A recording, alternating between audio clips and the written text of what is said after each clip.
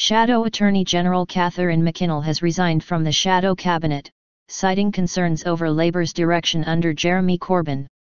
Ms McKinnell said Labour was heading down an increasingly negative path amid internal conflict stemming from the recent Shadow Cabinet reshuffle.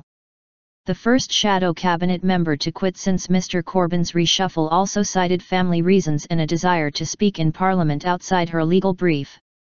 She has been replaced by Karl Turner. Mr Turner, the MP for Kingston upon Hull East, is the former Shadow Solicitor General. Just hours before Ms McKinnell's resignation, Mr Corbyn claimed the party was moving on from the internal ructions of recent weeks.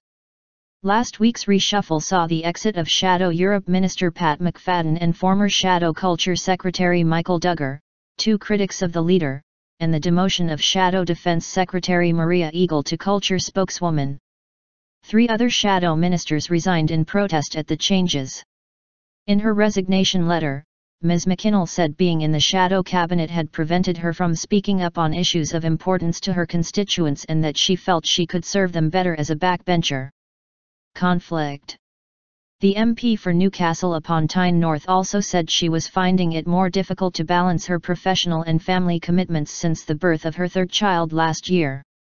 But she also expressed concerns about the situation in which Labour now finds itself.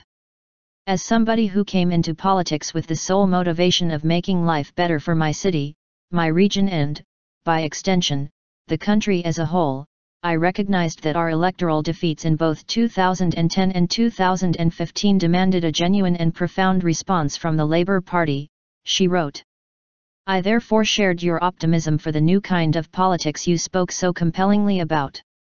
However, as events have unfolded over recent weeks, my concern about the direction and internal conflict within the Labour Party has only grown, and I fear this is taking us down an increasingly negative path. I feel that I would like to channel my energy constructively, into making positive changes for my constituents.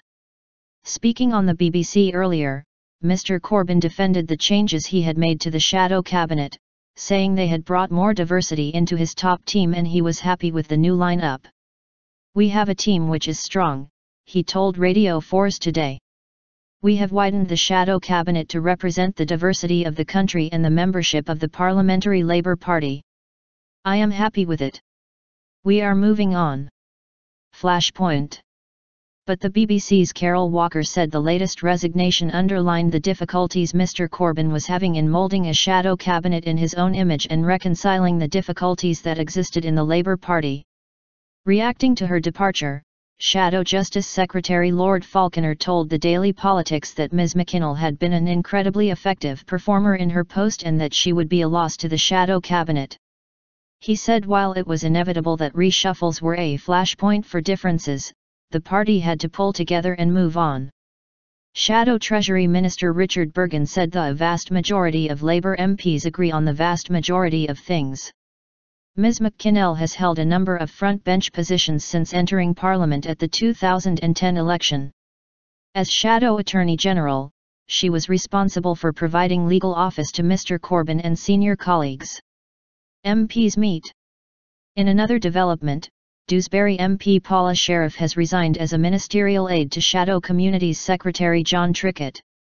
She tweeted that she had stepped down to campaign against Tory cuts and to focus on her work on the Health Select Committee. Mr Corbyn was not present as Labour MPs gathered for the first time since the reshuffle on Monday evening. Labour's General Secretary, Ian McNicol, told the Parliamentary Labour Party meeting any change to the way the party makes policy would have to be agreed at its annual conference. It follows Mr Corbyn's expressed desire to involve the wider party membership in policy making. Trident warning.